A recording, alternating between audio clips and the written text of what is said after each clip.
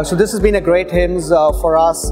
We launched our integrated innovation framework, and the ability to be able to put together a unique combination of platform practices, services wrapped in our healthcare domain expertise has been received very well by a lot of our clients and prospective clients. I look forward to working with many of them in the coming year.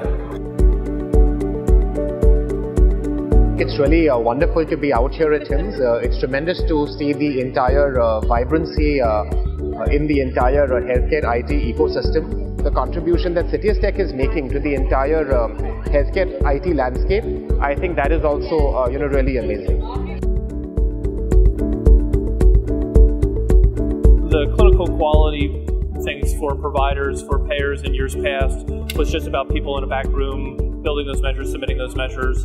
As those contracts become more prevalent, people are trying to operationalize those into their organization to execute on them. In order to operationalize those, you have to pull in more data, you have to pull in more processes, execution, workflows. That requires the technology to support that. So the real-time workflows, the data is from a multitude of sources, and that requires a whole new technology stack that can accommodate to that.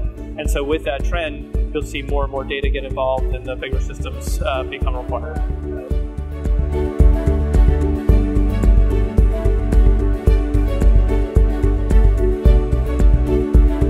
It's been great to see the advancements that many EHR companies have made within interoperability. So if you look back at HIMSS last year, a lot of the initial engagement has been very early on, and a very small sample size of large EHR providers integrating with other providers specifically to put differential content within their EHR.